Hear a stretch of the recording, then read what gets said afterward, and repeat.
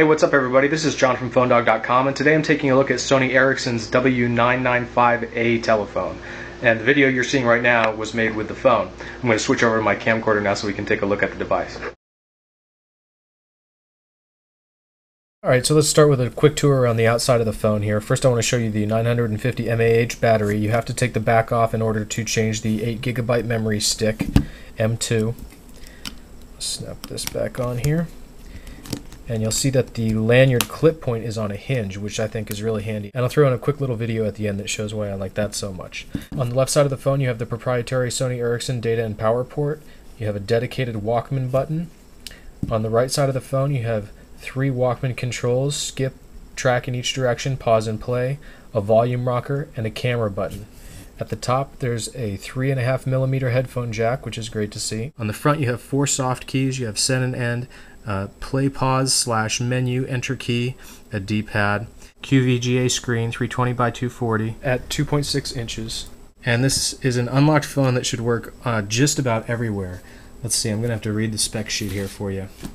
For UMTS HSPA it has 850, 1900, and 2100. I think that's only missing the 1700 upload band. I'm not too sure on that. GSM, GPRS, and Edge, it has 850, 900, 1800, and 1900. So it's a world roaming phone. And I'm not going to be doing video of the MediaGo software that came with the phone. I'll cover that in my written review, which will come out in the next couple of days.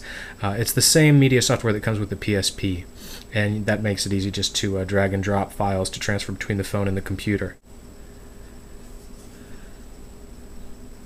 See the cool holographic Walkman stamp there. There's a quick side-by-side with the G1, the W995a, and an iPod Touch. And a quick look at the differences in thickness. So there you go. Let's get over to the cave cam here so we can take a close-up look at the software. The first aspect of the phone I'd like to take a look at is the music player. This is a Sony Ericsson Walkman device, and they have some pretty rigorous standards that have to be met before a phone can bear this symbol here. So there's a dedicated media button here. There are also dedicated media controls on the side, as I showed you. I'm just going to go into my artists here.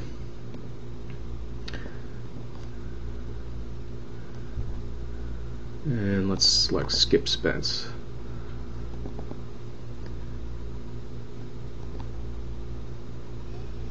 Okay, now because I have this song on here without any kind of digital rights management, I can share it. So if I go to Options, File, Send, I can choose between as an MMS, as an email, or via Bluetooth. And there's John Walton's Mac Mini. And if I select it, I'm going to get a pop-up on my Macintosh, which you'll see here. And I just have to accept the transfer.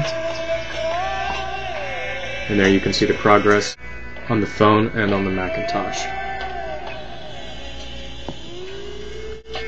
So you have your controls up front here. Here's pause and play. Up and down just give you information on the artist. And this is how you skip tracks, just left and right here. And of course you have the dedicated buttons here. And as you can see, the accelerometer works in the music player. And if you go into the settings of the music player, you can go into a very nice equalizer, which has presets, different types of music. If you're really into music, kind of an audiophile, you can get into the equalizer and do it manually and change your frequencies individually. Of course, this is nothing you would want to listen to like this, but just an example. There's always something cool going on in the background on this phone. But let's check out visualization.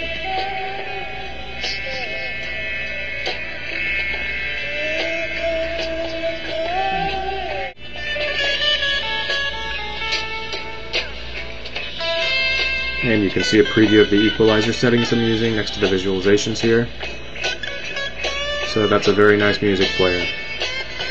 So not only does it have the standard 3.5mm headphone jack at the top, there's also an adapter, which I don't have because this is a demo unit, but it plugs into the power and data port and then can facilitate a second set of headphones. It's something that Sony Ericsson calls the couples feature. So that's a nice thing to be able to do. Now I should also point out that this phone has stereo speakers, one at the top of the phone, one at the bottom. So if you turn it sideways, you're getting your right speaker, left speaker here, and the stereo is fantastic. It sounds great. High quality speakers. Again, you don't get the Walkman brand on just any old music player. Now, one of the reasons I decided I needed to do a written review in addition to the video review of this phone is because of the camera features. I'm not going to be posting any uncompressed 8 megapixel images, but I think I do need to post some kind of example for you to see the quality of the photos you can take with this phone. So if I go into my photos here, you can view by tags, by album, you can view photo feeds, just the latest images. I'm going to go into my camera album, and I'm just using the built-in memory here, but the phone does ship with an 8 gigabyte card memory stick. So they're separated by month, and if I go into the first one here, I don't know if you can, well, you'll see the stars up there. Go to landscape mode here. You can see the stars up in the corner of the picture. That means that this is tagged as a favorite. Favorite is just the default tag that comes preset on the phone. If you hit your D-pad, you'll see your options here. You can go left and right to scroll through your photos.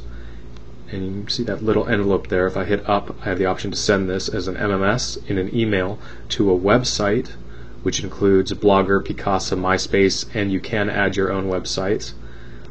Or I can send it via Bluetooth as I did with this song. It works the same way. So let's go through here and find an image that is not tagged.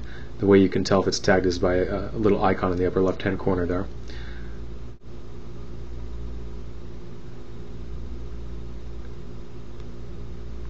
Now if I hit the down button for tag, it's going to ask me if I want to assign one of my pre-existing tags to it. If I hit options, then I can create a new tag or delete a tag. I'm going to select touch. It's part of my iPod Touch gallery, so that's been assigned. So if I go back to the main menu of my photos and I want to view by tag, I'm going to select touch. I've only assigned it to 3 pictures even though there's more images there. And you can see how nicely that works. Easy organization. The images can be geotagged. You'll see that you can view them on a map.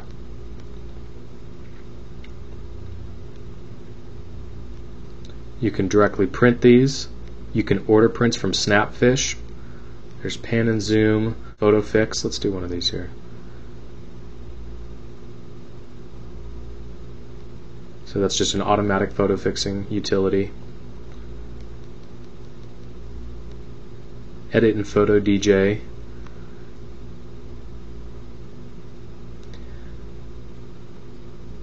So there you can do things manually rather than just an automatic sort of overall improvement.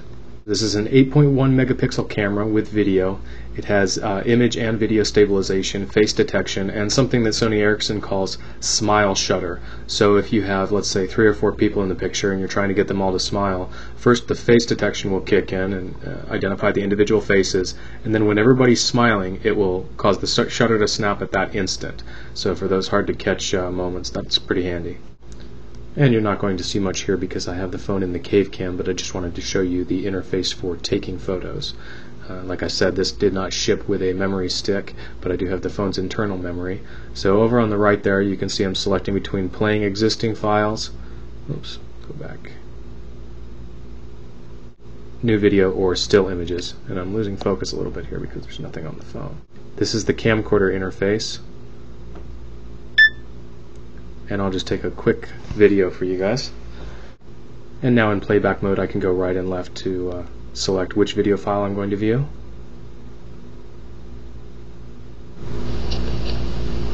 There it is with no light.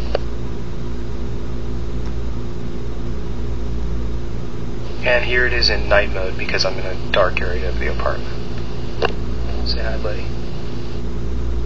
So there's an overview of the camera application. Be sure to check out the written review for more details on that.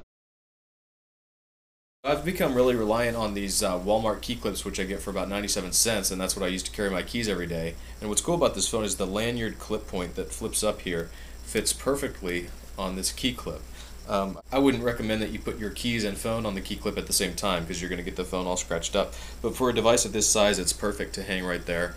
Makes it really accessible, unnoticeable to myself almost, and I'm sure to anybody else. I've got my pockets free, and I know I'm not going to lose it. It's not going to fall out of my pocket and then be thrown to the pavement when I get out of a car or something like that. I forgot to film the ending. Thanks for watching, everybody. Take care.